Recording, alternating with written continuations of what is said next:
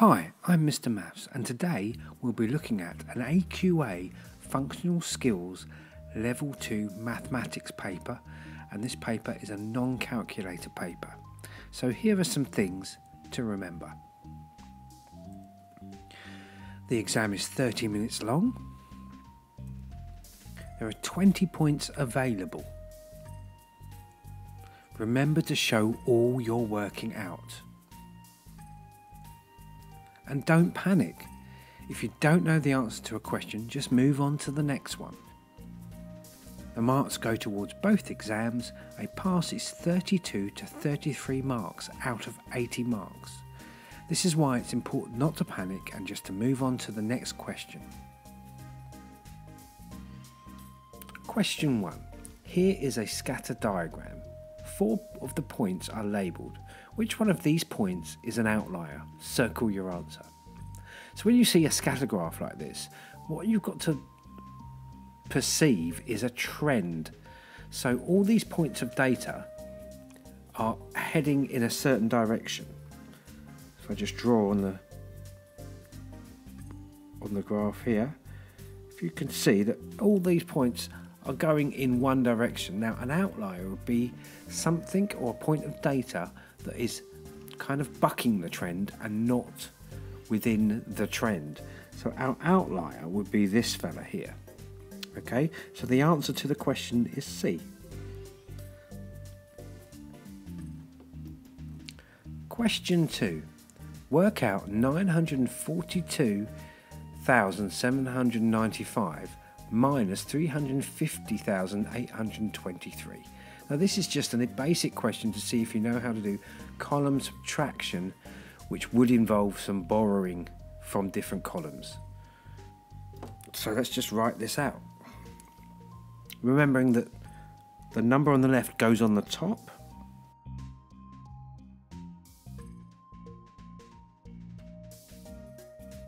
Three from 5 we can do, that's 2. 2 from 9 we can do, which is a 7. 8 from 7 we can't do. We can't take 8 away from 7, so we're going to do borrow from here, make that a 1, and make that a 1 there. 8 from 17 is a 9. Nothing from 1 is 1. 5 from 4 we can't do, so we're going to have to borrow from here. 9, make that an 8. Take 5 off of 14, which is 9, and 3 from 8, which will be 5. So there's our answer.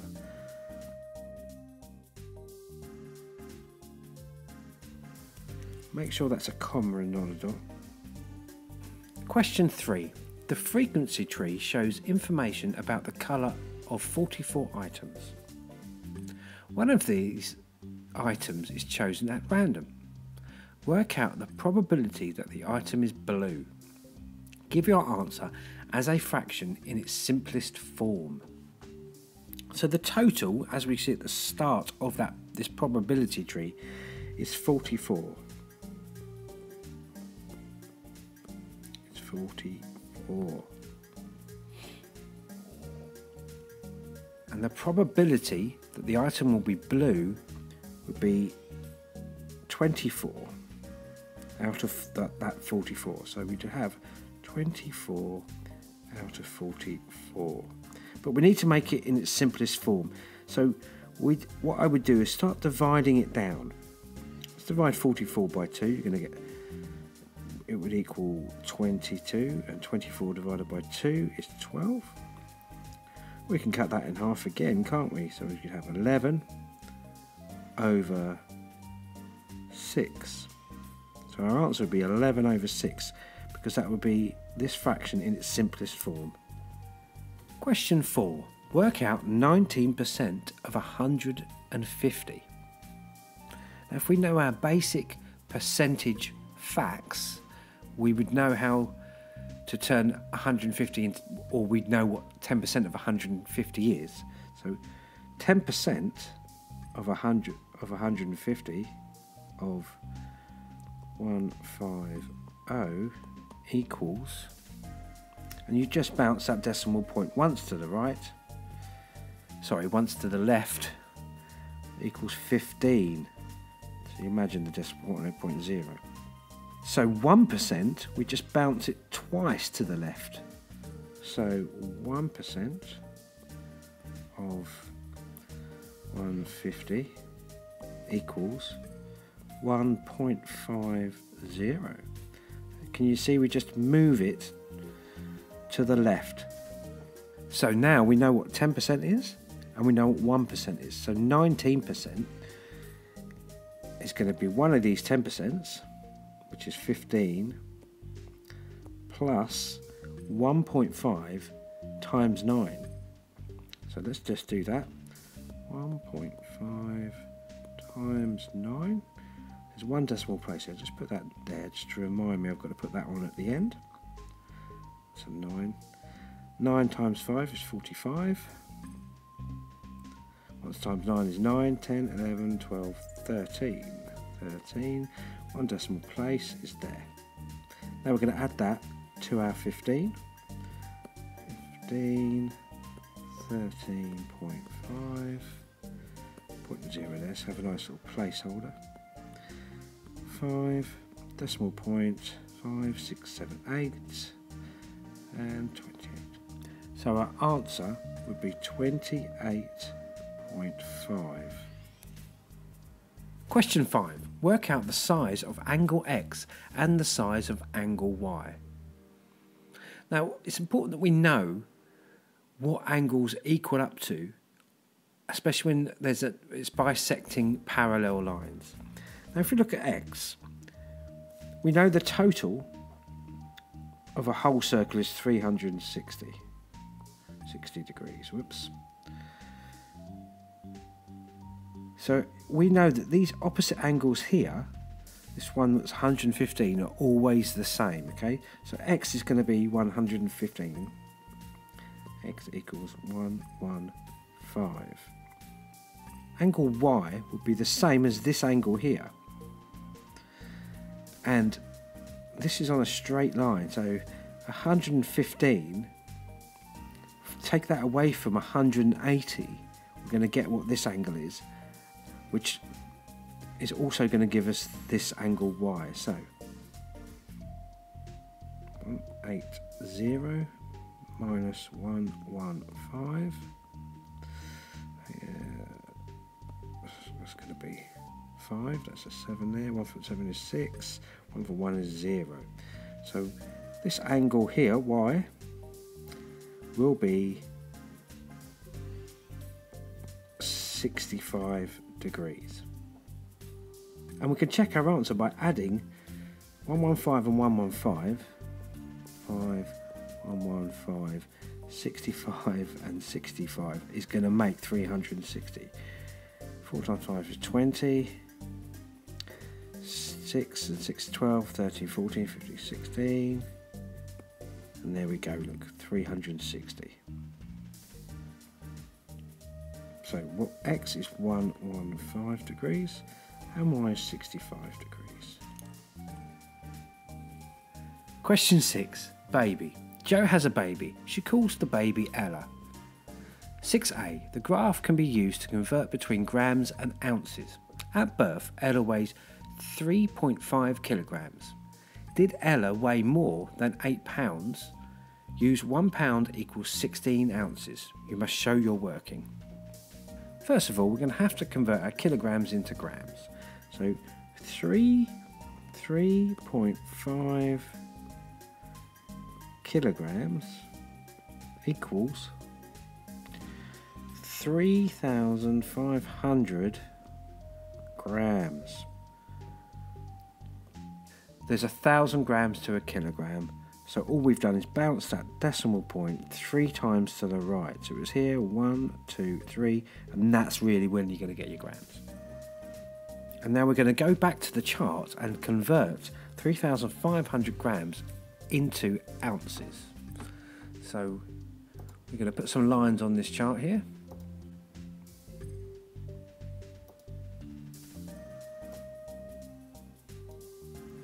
As we can see, that's can see there's 3,500 there labelled. We're going to go all the way across that line there.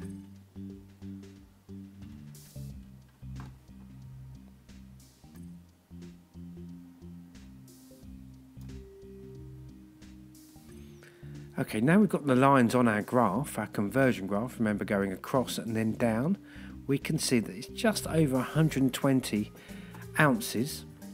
So and each square there is worth 2. So I think it's about 124 ounces.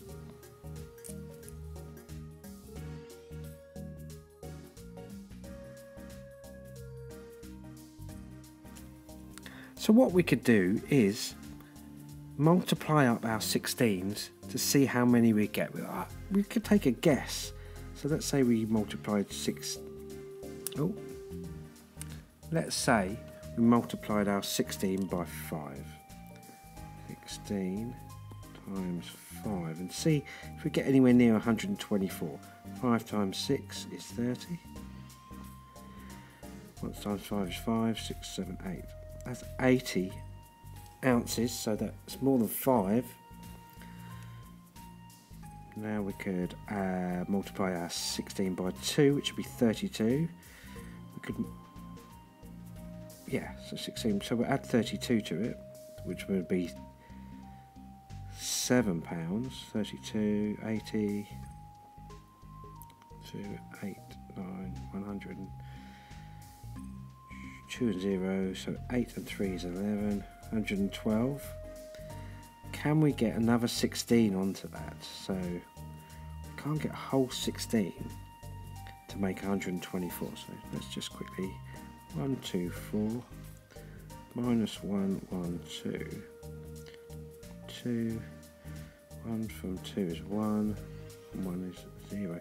So we've got 12. So we've got 12 ounces left, which would be of 16. That would be 3/4 of 16, wouldn't it? Because 16 has 4 fours, but 3 fours are 12, so that's 3/4, which is 0.75.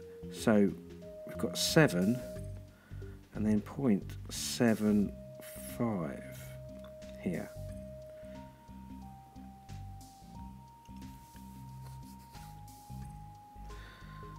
So in total it's 7.75 pounds, but the question says, did Ella weigh more than 8 pounds? No, she didn't. So we're going to write no, she weighed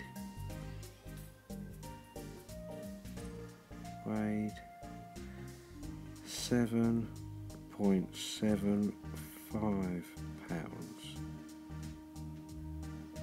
Question 6. Here are the birth weights of 7 other babies born on the same day as Ella. Joe's mum says Ella's weight of 3.5 is more than the average weight of the other 7 babies. Joe says it depends on which type of average you use. Show that Joe is correct. I can't imagine that this would be a conversation you'd have after giving birth, but for the purpose of this test we'll answer it. Now we know about our averages. We know there's the mode, there's the mean and the median. What we're going to do is we're going to find out what all of them are.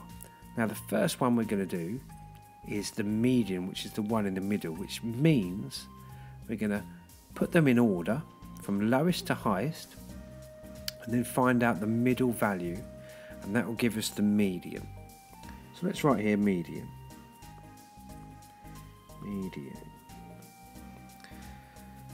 So you'd have to put the smallest first, which is 2.3.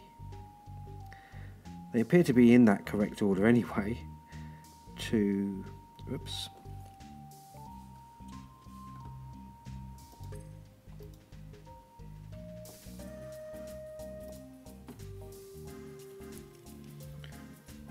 2.5, 2.7, 3.6, 4, 4 and 4. So to find the median, we just cross off. So the median is 3.6. Now the mode is the one there is the most of, and then we can see quite clearly there's 4 babies that were born at the weight of 4 kilograms. So the mode is 4. The mode is always the most amount.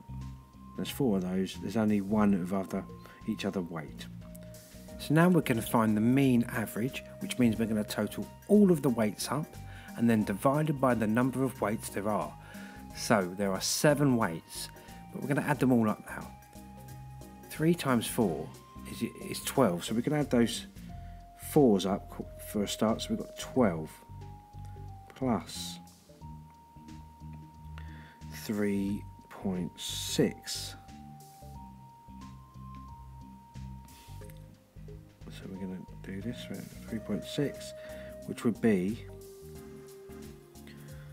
we don't need to do that there actually, which would be 15.6. So we've done those, so we'll add 2.7. 15.6 plus 2.7. Let's put this underneath. 6 and 7 is 13. Carry that, bring the decimal point in. 5, 6, 7, 8. 18.3.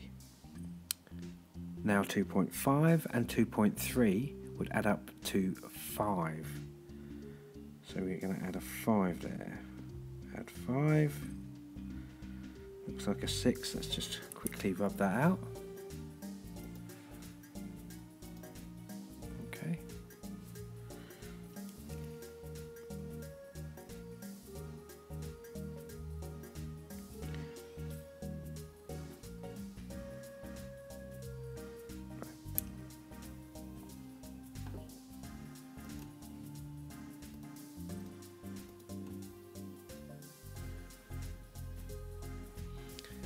Now we've got to add 2.5.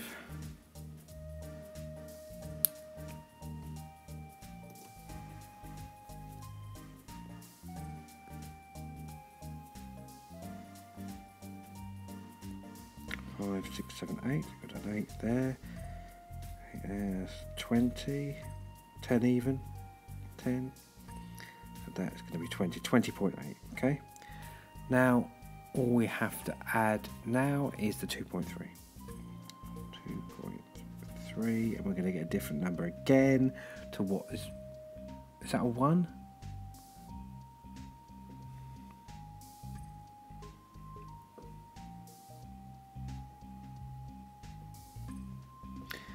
Eight, 9, 10, 11. Got 1 there, a 1 there. It's going to be a 3. And then we bring the 2 down. So 23.1. And then we're going to divide that by 7.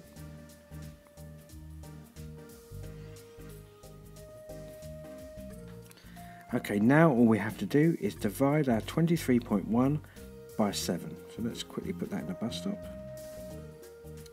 7. 23.1. 7's into 2, you can't do, so you put a 0. 7's into 23. There's a 3 there. There's a 2 there, even. It's 3 with a remainder 2, so you put that 2 there. Let's put a decimal point up. 7's into 21 is 3. So our mean average is 3.3. So the median is 3.6, the mode is 4, and the mean average is 3.3. Question 6, C. Joe sees this special offer on a pack of nappies. A third off usual price. Nappies, pack of 25. Usual price £6.75. Joe normally buys nappies that cost 21p each. How much will Joe save per nappy by buying this pack? You must show your working out. So she has 25 nappies. 25 nappies.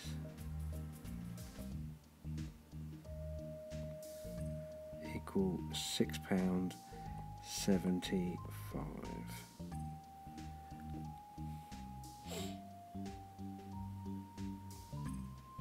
Now to find that 1/3 off, we're going to divide these nappies by 3 to find out what a third of these nappies prices are. So let's divide this by 3. So we'll do 675 divided by 3. 3's into 6, go twice. 3's into 7, go twice. Put a dot there. And there's a remainder of 1. 3's into 15, 3 5's goes 5 times. So we're going to minus off £2.25 because that is a third of the cost. 5 from 5 is 0, 2 from 7 is 5, and 2 from 6 is 4. So £4.50. So £4.50 for 25 nappies. So we can divide £4.50 by 25. So we'll put the decimal points in that. So we just do 450 divided by 25. We should see what we get. You probably already can work it out. So 25 into 4 you can't do. 25 into 45. Cross that out, I'll put a 0 there. 45 is 1 remainder 20, isn't it? 1 remainder 20, so 25 into 200 is going to be 1, 2, 3, 4, 8. 8. Okay, but we know our decimal point is in between here, so we're going to bring that up. So it's 0.8, so 18p.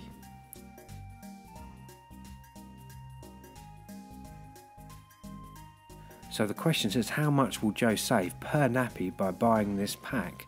And her nappies at the moment cost 21p. So we take the 18p off of 21p, and we're going to get 3p, aren't we? 3p. So our answer is 3p. She saves 3p. Saves 3p per nappy. I've been Mr. Maths. Please like and subscribe.